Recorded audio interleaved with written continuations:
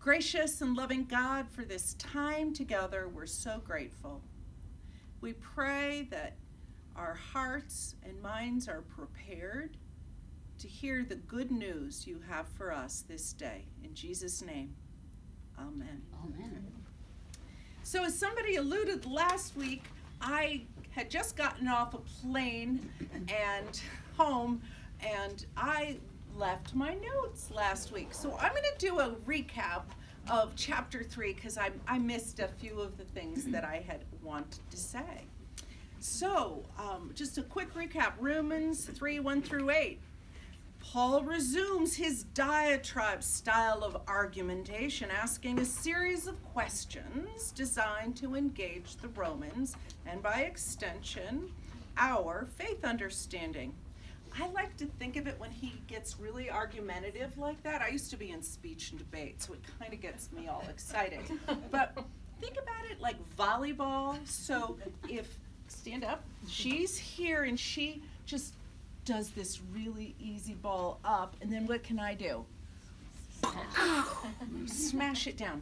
That's what his questions are. Now you want me to sit down? Now you can sit. I just say I was on a state champion team. I had a sense. I could just feel her volleyball aura. So that's kind of what he's doing here. So he asks questions. What's the advantage? Is being a Jew, God's chosen, circumcised, a steward of the law or the Torah, when their salvation has been annulled by their failure to live according to the law? Does human failure, even failure of God's chosen people, compromise the character of God, who is true even if everyone is a liar?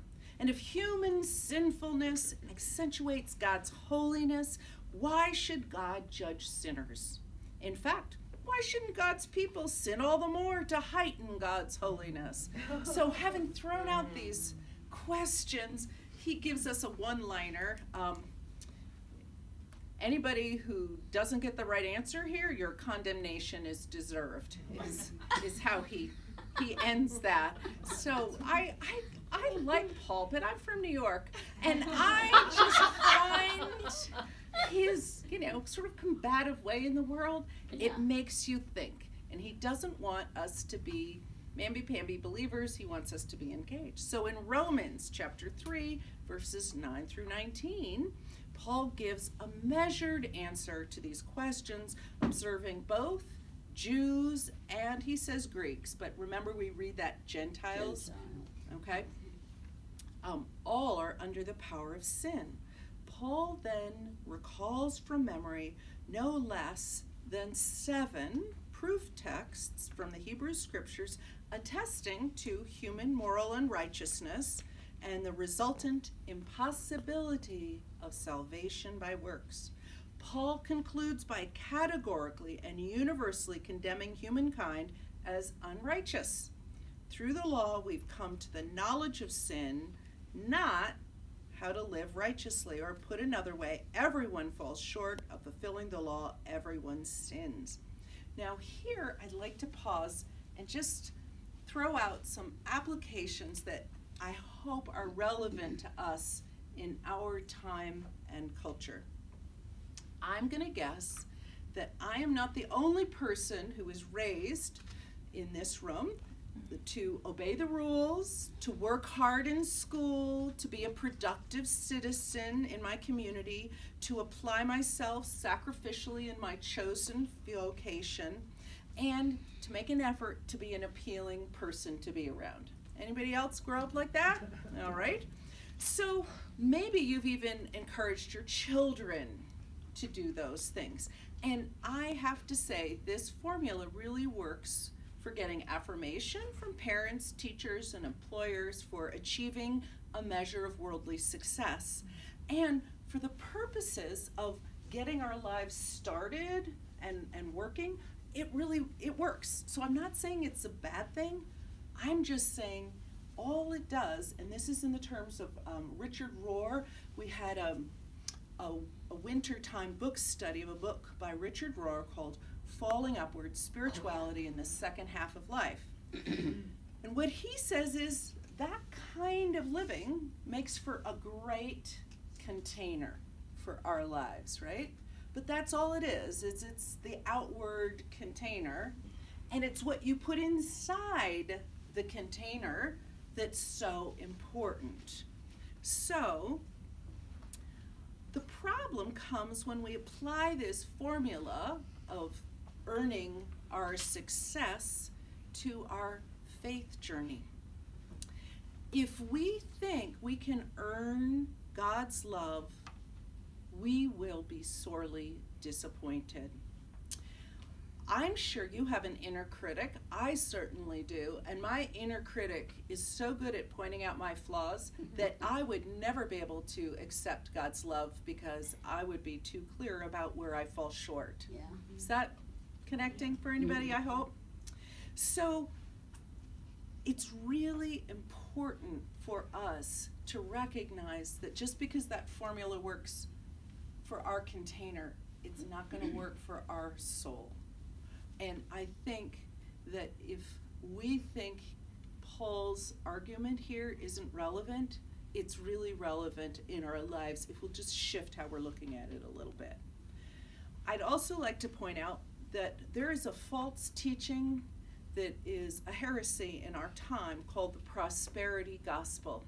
Yeah. A lot of people have been deeply damaged by this.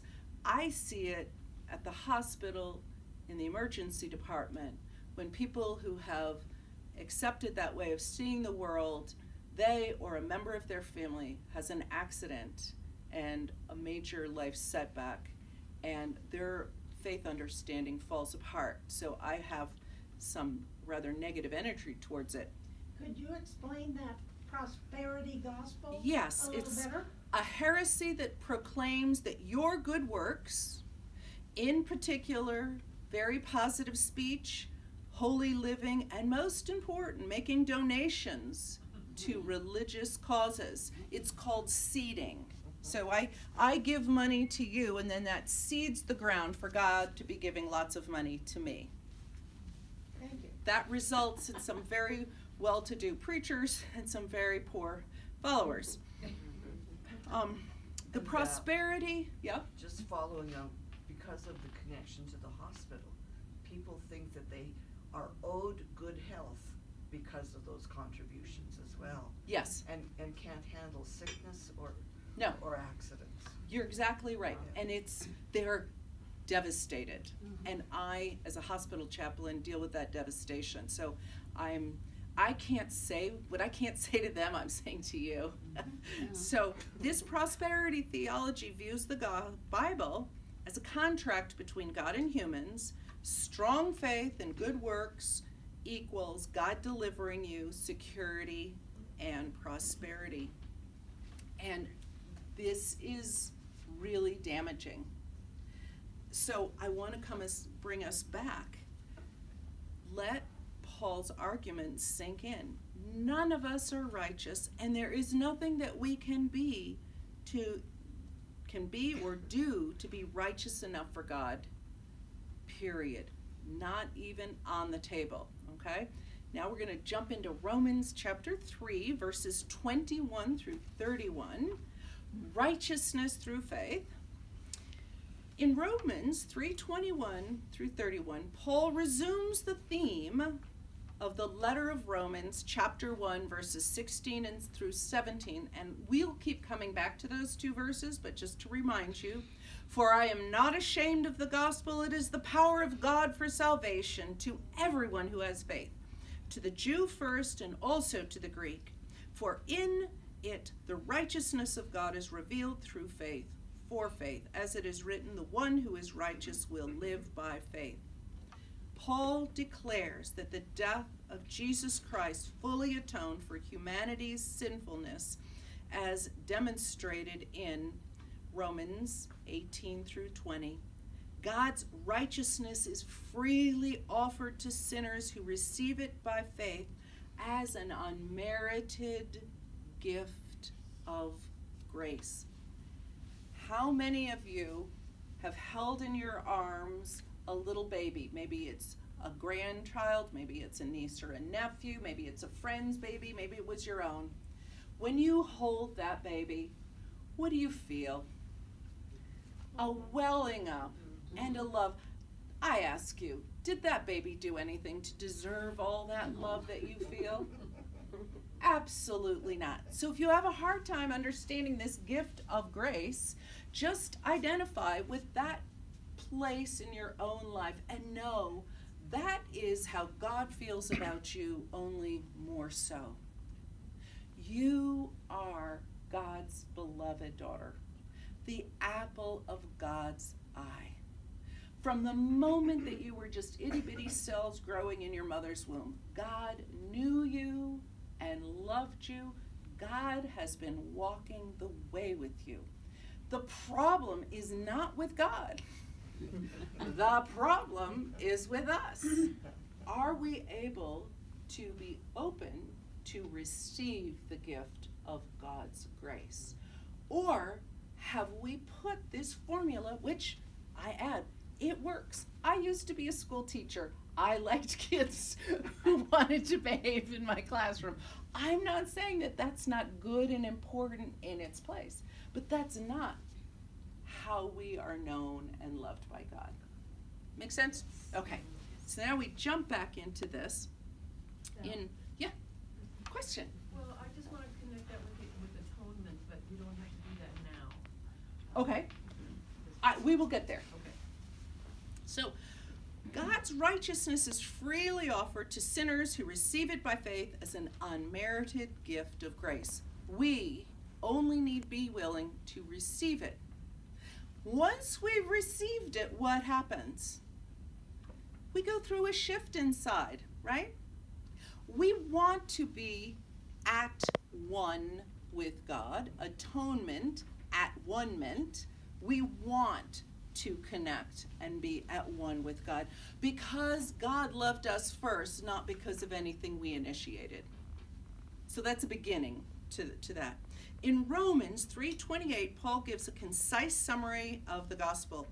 For we hold that a person is justified by faith apart from works prescribed by the law. The notion of justification by faith is particularly well articulated by N.T. Wright on page 62, so I'm just going to read it.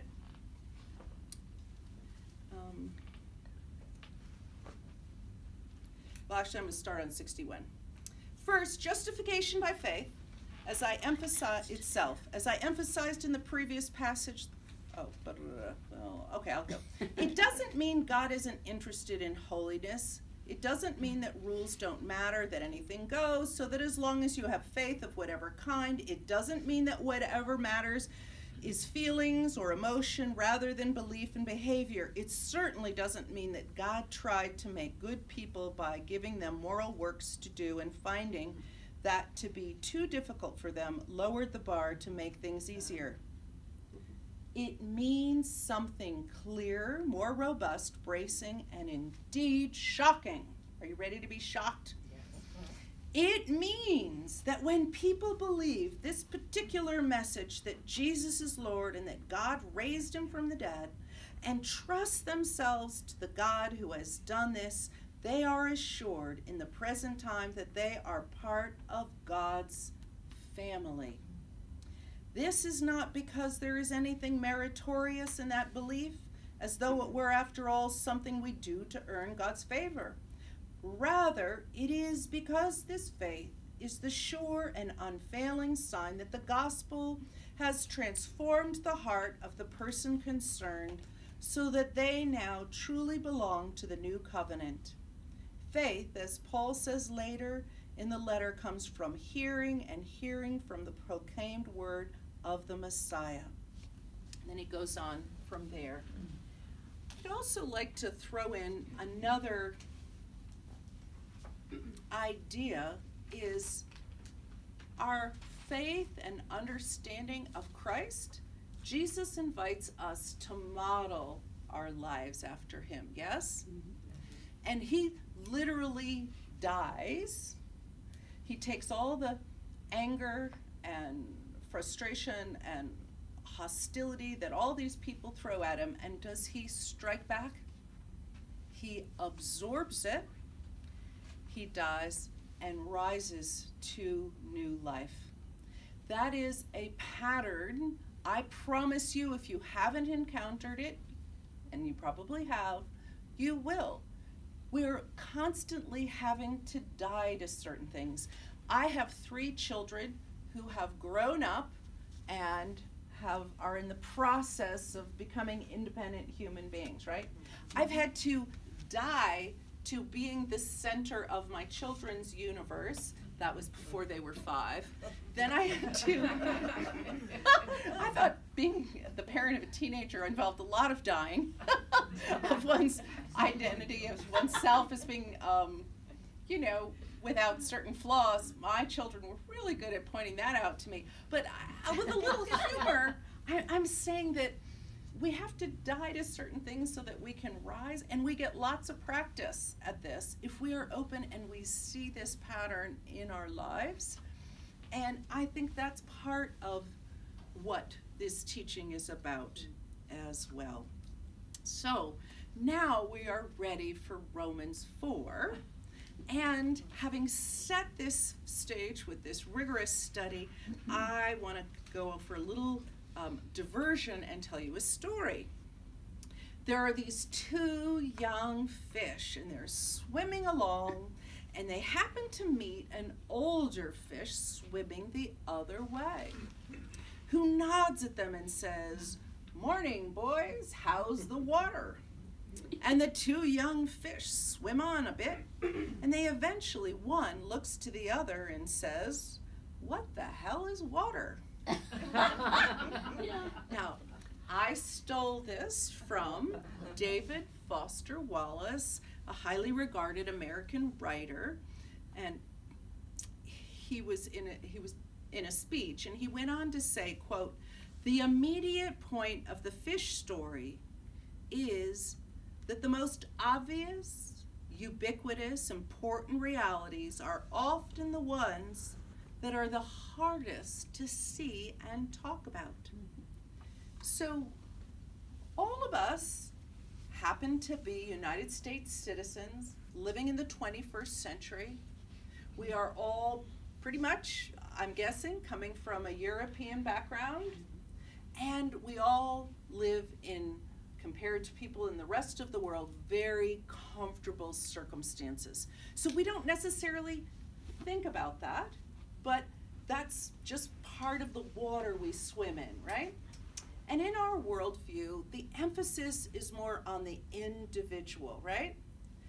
So what I would like to invite us to do is try to enter into the way of thinking of Paul and the people in the 1st century, and this will help us get Abraham better. You're wondering, like, why is she doing this? Honestly, I have a purpose for it, but we identify as individuals in our country. We're very individual focused, and Paul is not only looking at individual, but family. Do you remember? He talks about the family of God.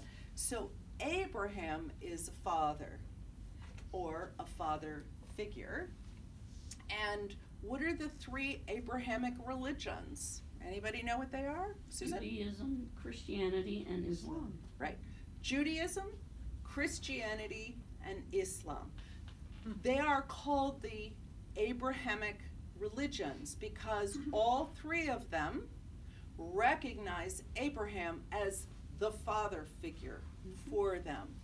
And so one of the things that Paul will be doing, and I want you to just have an ear out for it and be aware of it in all of chapter 4 and throughout the book of Romans, is not only speaking to us as individuals, but also as part of worshiping communities and part of a family and the family of God. And what does that mean when parts of the family are in conflict with each other? Okay? So I'm just bringing that awareness to us. So now, finally, Romans chapter 4, verses 1 through 8, God's covenant with Abraham. In this selection, Paul points to Abraham, who believed in God to illustrate justification by faith. So I'm going to just read what translation do I have? New Revised Standard Version. What then are we to say was gained by Abraham, our ancestor, according to the flesh? For if Abraham was justified by works, he has something to boast about, but not before God. For what does the scripture say? Abraham believed God, and it was reckoned to him as righteousness. Now, to one who works, wages are not reckoned as a gift, but as something due. But to one who without works trusts in him who justifies the ungodly, such faith is reckoned as righteousness. So also David speaks of the blessedness of those to whom God reckons righteousness apart from work. Blessed are those whose iniquities are forgiven and whose sins are covered. Blessed is the one against whom the Lord will not reckon sin. So, one reason that this argument of Paul's is notable is that many Jewish rabbis taught that Abraham had been justified because of his works. But Paul, in Romans 4, demonstrates that Abraham was justified apart from both the law and works, and thus was proof of justification by faith. And he'll go on to point this out a little more further. Yeah. I find myself getting really hung up on the term justification and what was the other one? So, what's another term? What does that really mean? Let's look at his definition at the back. Okay. He does really good definitions here. So, if you happen to have a book, 169, bottom of the page. Justified, justification. God's declaration from his position as judge of all the world that someone is in the right despite universal sin. Okay. This declaration will be made on the last day on the basis of an entire life, Romans 2, 1 through 16, but is brought forward into the present on the basis of Jesus' achievement because sin has been dealt with through his cross, Romans 3:21 through 4:25. The means of this present justification is simply faith. This means particularly that Jews and Gentiles alike are full members of the family promised by God to Abraham. References Galatians 3 and Romans 4. Okay. Yeah. I'll just add a note to that. The reason that he switches from saying righteousness and being right before God, Yeah. which is the words that we understand better, is because we don't have a word like rightified. Justified comes from the Latin translation of the Vulgate, and so that's where the confusion comes, is that justification and righteousness are the same thing, Okay. but we don't have that. We can't switch righteousness to rightification, and we don't have justification. We don't have a rightification. We just don't have the two words. Okay. So the two words together are the same thing, but it's just the way our English language is. And then the other thing just there to notice is he also points to King David as further support of this argument. And King David, as we know, he made a few mistakes along the way, right? There's a Bathsheba thing. There are just a few little things where he kind of gets off the road. But he stays in right relationship with God, and there is that love there. So now, Romans chapter 4, verses 9 through 12. Abraham, the father of both the uncircumcised and the circumcised. In Romans 4, 9 through 12, Paul anticipates the argument of circumcision as a seal of righteousness and observes that God reckoned Abraham's faith as righteousness before he was circumcised. A lovely metaphor that N.T. Wright uses is when two people get married. In our time and culture, this was not always the case. There is a ring, and this ring symbolizes the covenant made between two people, right? That's why we wear a ring. So if somebody else says, oh, this person's made a covenant with somebody else, I'm not going to ask her out to dinner with me, right? That's part of it. So he points out that the relationship came before the symbol, the circumcision. Now I'm reading scripture. In this blessedness, then, pronounced only on the circumcised or also on the uncircumcised, we say faith was reckoned to Abraham as righteousness. How then was it reckoned to him? Was it before or after he had been circumcised? It was not after, but before he was circumcised. He received the sign of circumcision as a seal of the righteousness that he had by faith while he was still uncircumcised. The purpose was to make him the ancestor of all, emphasize all, who believe without being circumcised, and who thus have righteousness reckoned to them, and likewise the ancestor of the circumcised, who are not only circumcised, but who also follow the example of the faith that our ancestor Abraham had before he was circumcised. Now, we are a group of women here, and this, I know I'm being recorded, but there is a focus on male anatomy. And I mean, my grandmother grew up in a time, she was born in 1899.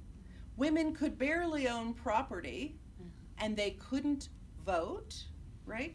Our anatomy meant that we were treated separately. I think one of the cool things about this, when it talks about the uncircumcised, is guess what? That's inclusive of all of us, not just Gentiles, but women. These outward symbols that are so important, and I'm not saying that it's not important, but what I'm saying is this doesn't get in the way for all of us who are gathered here. N.T. Wright makes an interesting observation on page 71 about membership in Abraham's family on the basis of faith. So let me just get to that. Membership in bottom of 71. Membership in Abraham's family is on the basis of faith.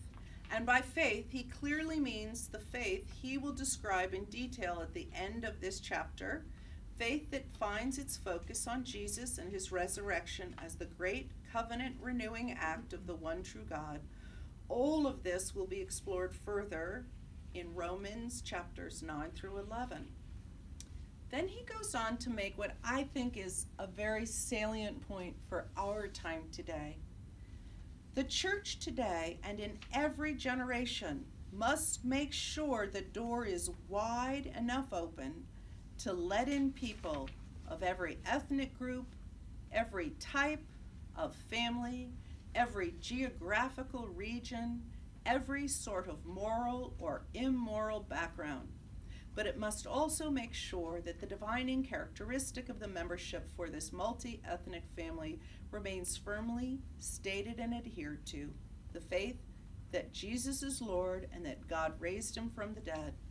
Keeping this balance and doing so in the right spirit remains a major task facing Christians in the 21st century.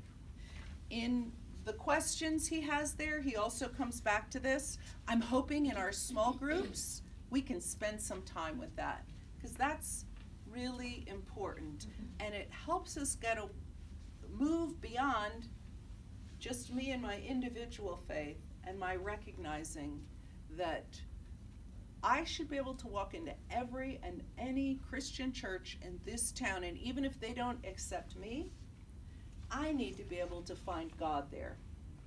That's part of my work. I can't just judge, oh, well, they don't do this, or I don't like their music, or blah, blah, blah, blah, blah. But where is God here? Because God is there. And what's the garbage in me that keeps me from seeing that?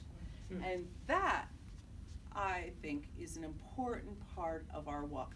I am all for you being in a church that you love and feeling a part of your church community. So I'm not trying to advocate that we not thoroughly appreciate and enjoy being in our community of faith. I think we need it to be real and to have real relationship.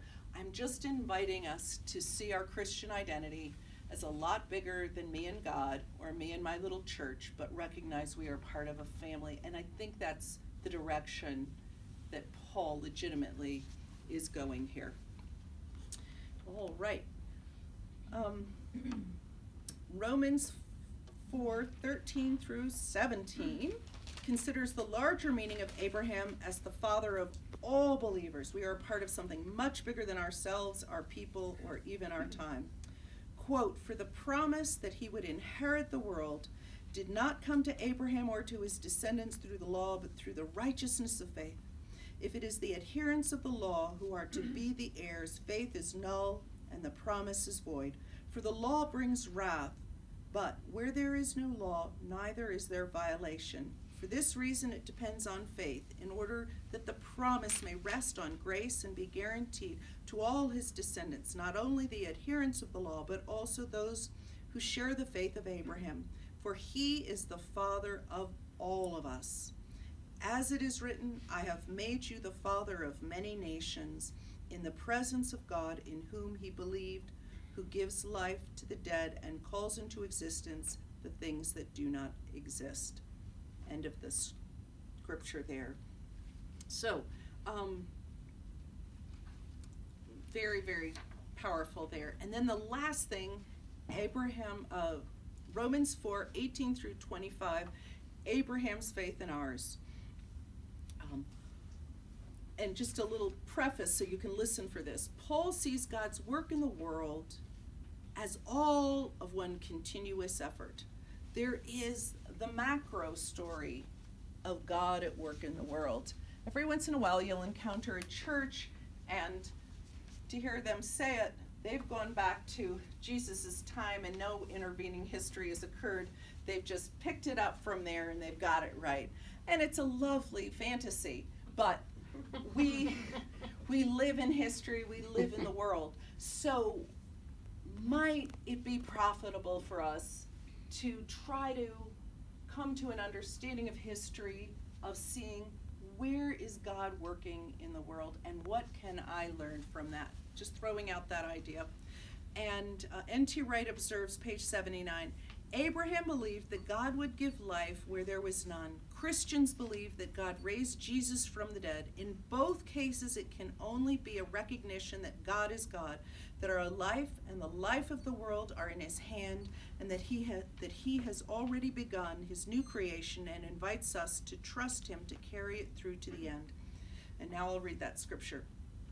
Hoping against hope, he believed that he would become the father of many nations, according to what was said, so numerous shall your descendants be.